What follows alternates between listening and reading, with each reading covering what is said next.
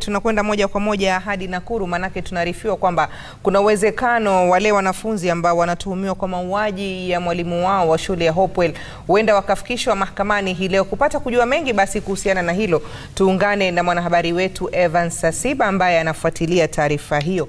Asiba, kwa sasa hebu tueleze uko wapi haswa na ni kipi ambacho kinajiri? Je, wanafunzi hao tayari wameshaletwa mahakamani na pengine ni mashtaka gani ambayo watakabiliwa nayo iwapo watafikishwa hapo? Shukran sana Mwanahamisi Hamadi, ulivyosema tunakupata tukiwa katika mahakama kuu ya hapa mjini Nakuru, ambapo watatu hao wanatarajiwa kufikishwa katika mahakama haya wakati wote kufikia sasa. Tayari wako hapa tayari kotini wakisubiri tu pengine kufikishwa mahakamani kusomewa mashtaka yale.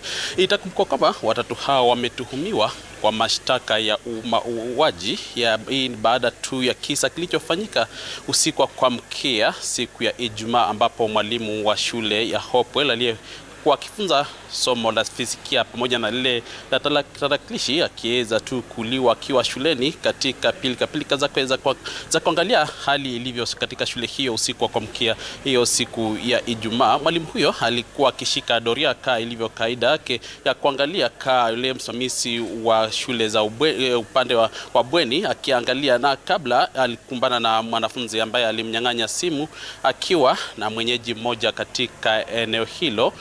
Inaaminika kwamba mwendo wa saa 4:20 hivi mwalimu alipokuwa akielekea nyumbani mwake alikumbana na mauti yake pale ambapo aliweza tu kuvamiwa na wavamizi wale piga na kumuua papo hapo. Na wale walioshikwa siku hiyo ni mwanafunzi mmoja wa shule hiyo wa kidato cha 4 ambaye pia inasemekana kwamba alishirikiana pamoja na jirani mmoja aliyekuwa amempa simu ile, na pia mwingine watatu ni mwanafunzi wa shule jirani inayojulikana Tumaini ambayo ni shule ya serikali. Watatu hao wako hapa tayari wanasubiri kusomewa mashtaka yao, kuangalia iwapo ni mashtaka yapi watakayopata kando na lile shtaka kuu la mauaji. Tutatulia hapa kuhakikisha kwamba lolote litakalojiri kuhusiana na kesi hii tutaweza kuangazia na kumjuza mtazamaji wetu ni lipi litakalojiri. Kwako Mwanahamisi, langu jina Evans Asiba.